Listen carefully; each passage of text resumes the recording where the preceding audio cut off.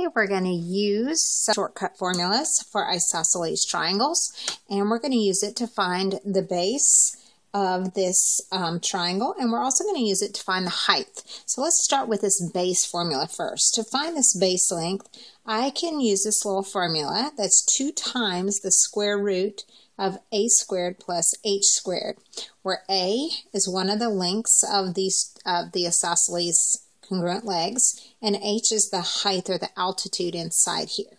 Okay, so let's use this little formula. To find this base length, I need to know, well, let's write the formula. I'm going to, base is equal to 2 times the square root of a squared. Well, a in this case is 10, so I'm going to square that minus my height, which is 8 squared.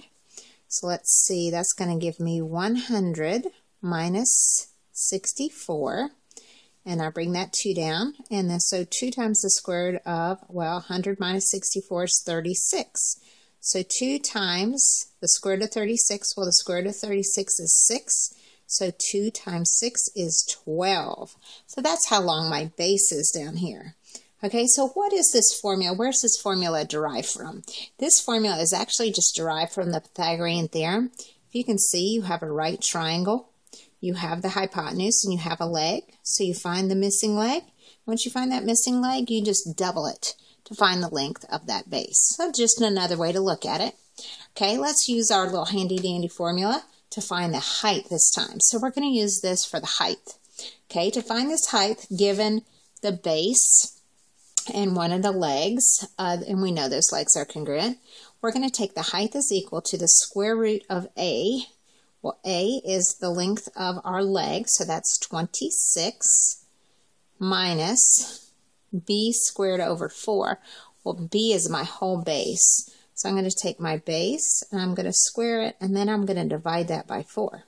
Ooh, these are some big numbers, so let's do this. Okay, 26 squared is equal to 26 times 26, or 676, minus, well, 20 times, let's clear that, 20 times 20 is 400, and 400 all divided by 4 is going to give me 100. So let's see, that's 676 minus 100, which is equal to the square root of 576. And that would be my height. Now let's see if we can't simplify that. Okay, that simplifies to just 24, because that's a perfect square. So we take the square root of that, and that means the height is 24. So the height right here would be 24 using our handy dandy little shortcut formula. Hope this video was helpful.